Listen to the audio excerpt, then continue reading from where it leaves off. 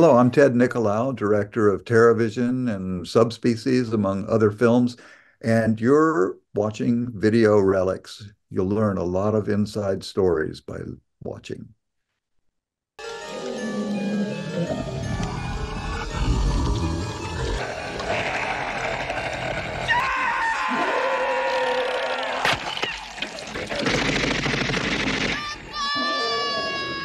TerrorVision came about in the days of Charles Band's Empire productions. And then once he had the poster art, he would call a director in and show you like a selection of posters and ask which one appealed to you. And one of them was a monster coming out of a TV set. And the idea appealed to me. I had edited a number of films for him before, so I basically knew what John Buechler, the guy who would create the monster, what he was capable of and what his strengths and weaknesses were. And so I asked Charlie if I could make it a comedy. He said yes, and he was not known for comedies at the time. So basically, it came about from a poster monster coming out of a TV set. And once I said yes, he said, okay, go write the script. And so then I took that basic idea and kind of expanded upon it.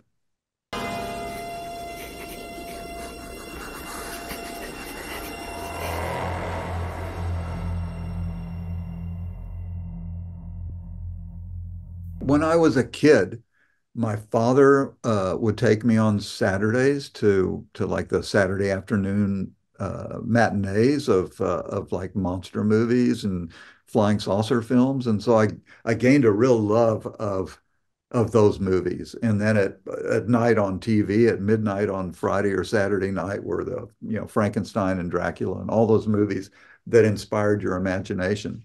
Uh, but then in high school, my father had a 16 millimeter camera, so me and my friends would go out and kind of shoot videos of us kind of doing stupid things out in the real world. When I went to college, my parents thought I was going to be a doctor because my father was a psychoanalyst, and I went into pre-med and was playing music at the same time, and met a guy named Daniel Pearl, who went on to be the director of photography for Texas Chain Saw Massacre. And we were in classes together and we became really close friends. Daniel and I both just kind of went, fuck this being a doctor. Let's go to the films, enroll in the film department. So we both enrolled in the film department and started taking film courses.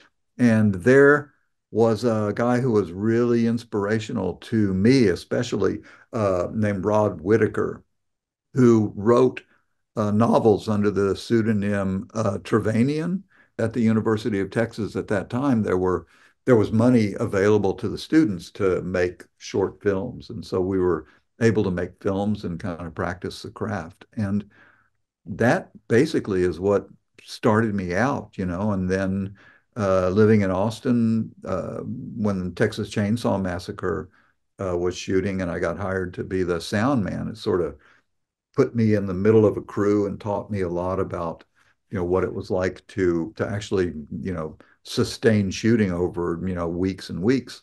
And then after that, a bunch of my friends started leaving Austin, Texas, and coming out to Hollywood. And eventually, I followed them and got work as an editor and edited films for a few years before I got a chance to direct. What the hell?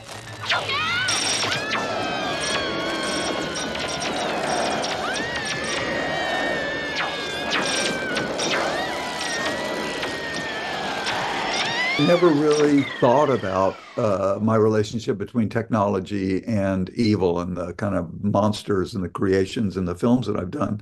I think TerrorVision naturally was monster comes from a TV set, satellite dish. I mean, I've always been a fan of like 1950s monster movies and atomic era monster movies. And so in those films, there is a definite connection between technology, nuclear technology, and the monsters that kind of come out of that. So I guess that's part of my horror imagination. It involves technology. I also love the look of technology and like power generating stations and miles of high tension wires that string across the landscape. So there's something in it for me visually too. You mentioned bad channels, and the funny thing is, after TerrorVision, Charlie Band proposed to me, "Hey, let's do bad channels now," and I avoided that for like over a year or so because I felt like I'd already kind of done Monster Comes Out of a piece of technology. So I didn't, I really kind of hesitated before doing that film, and finally sort of wore me down, and I did it. And as far as remote goes, that was Charlie had a baby, and his wife decided we should be making fantasy films for kids too. And so that film came about just as the kind of branching out of the Full Moon universe. Hey, butthead, you think your puppets are hot? Get a load of this.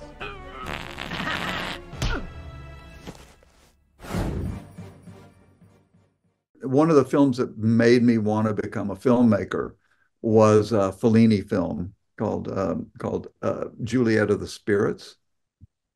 For me, that film was so magical and so scary and so spiritual and so hallucinatory all at once that and so colorful, and the music was so phenomenal that that movie made me realize how powerful cinema could be.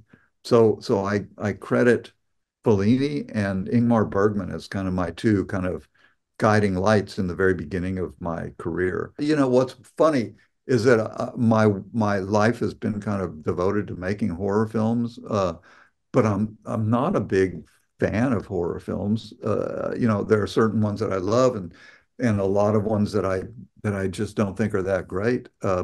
So yeah, I mean, I sort of set out in my life to be a filmmaker who could tackle many genres, and ended up kind of doing what I did. And you know, I've gotten to make some films that I'm very proud of, and travel a lot and make friends around the world. So I'm not complaining, but it's not kind of what I set out to do in my life, you know.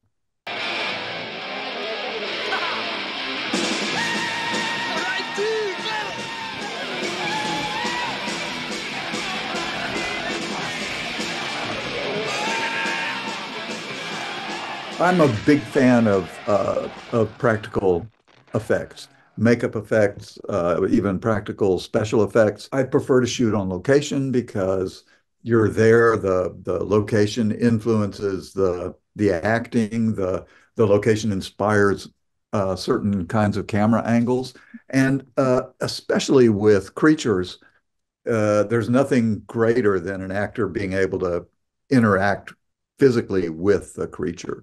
The creature of TerrorVision was a crazy Great. beast.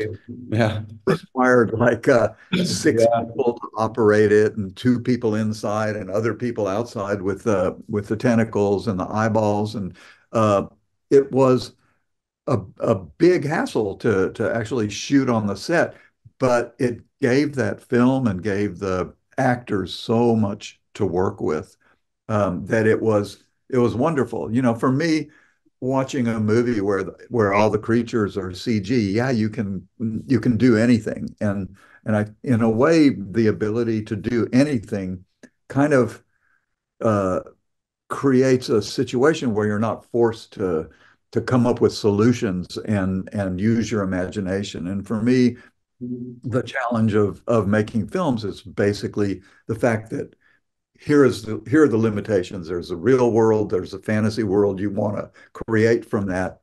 And when I watch movies with a ton of CG, I become more and more aware that I'm just watching an animated film more than a piece of cinema.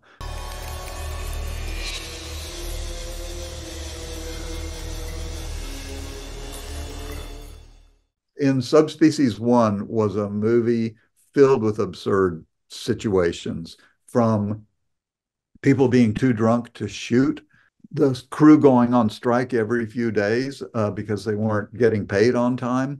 But probably the most absurd of all was the sword fight scene in Subspecies #1. The swords were like these real broadswords, heavy, real broadswords with nicks. So they were kind of like bread knives or something from being clashed so many times. Uh, the first time we set out to shoot that scene, they started clashing their swords and the blade broke off. And so we had to stop filming, try to get into the welding shop of the studio, but the man with the key was not there, and there was always a man with the key to let you in places. So we kind of lost the day of shooting there. Then the next day we tried to shoot the sword fight. Um, the actors, Anas Hove and Michael Watson, got drunk before we were going to start shooting. They were really upset and got drunk, and then they were really mad at me because they were so drunk. And and I said, "Oh, we can't shoot this with you guys drunk. Somebody will get killed." And the Romanian stuntman took me aside and said, "No, no, no, no, no, Mr. Ted, it's good to be a little drunk when you do a sword fight." I was like, "No, sorry, we're not doing." And so that day we couldn't shoot. And then another day they were so drunk we couldn't shoot. And so for me that was, I mean, that movie was filled with things that just made me despair that we would ever finish the film. But that was probably the most absurd situation that I've ever confronted on set.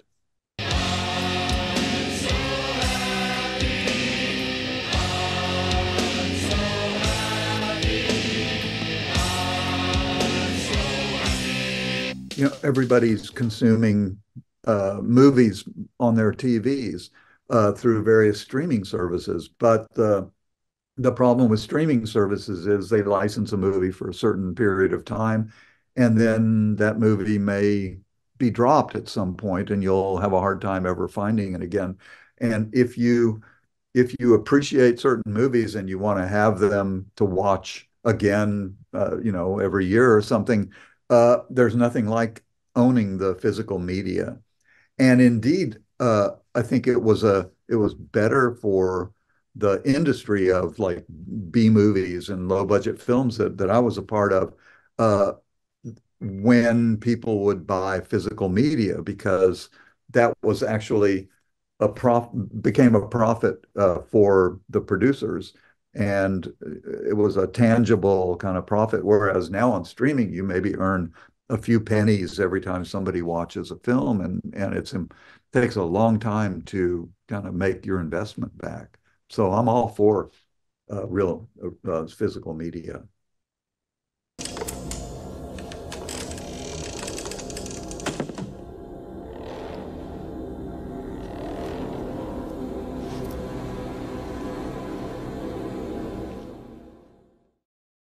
Basically, I've got a kind of a supernatural thriller script that I'm writing right now in hopes of getting to do it with Anna Tove from Subspecies and an actress that I met on Subspecies 5, a Serbian actress, Stasha Nikolic, who I think is a spectacular young actress. So I'm writing that. Uh, Charlie Band asked me to direct a movie called Barbenheimer that is it's going to it's a spoof of Barbie and Oppenheimer together. So that should be more in line with the TerrorVision kind of comedy fantasy film. And then I've got some other guys that I'm trying to work with doing a movie, and maybe we'll get to make a sequel to TerrorVision if things work out.